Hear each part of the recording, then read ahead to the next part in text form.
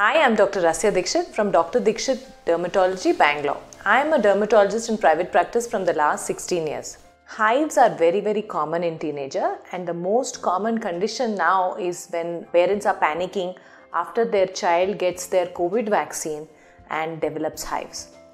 Let us look at the incidence of vaccine induced rashes. It is very uncommon.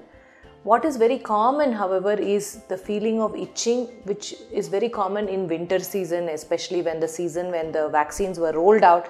It has been a very dry and skin is very prone to itching in this season.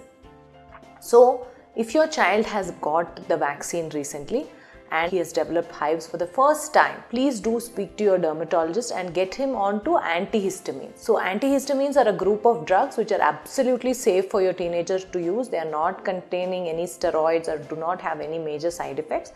This can be taken with the prescription of a dermatologist.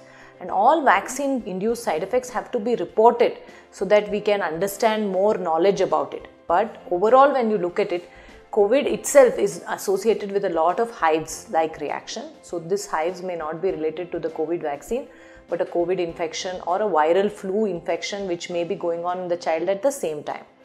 So if you feel that the child is developing hives, you need to understand whether it is really hives, is it just dry skin associated condition, or is it a vaccine true reaction. Then in all these cases, report it to your dermatologist and they would be able to give you antihistamines, and hives can be easily controlled with the antihistamines.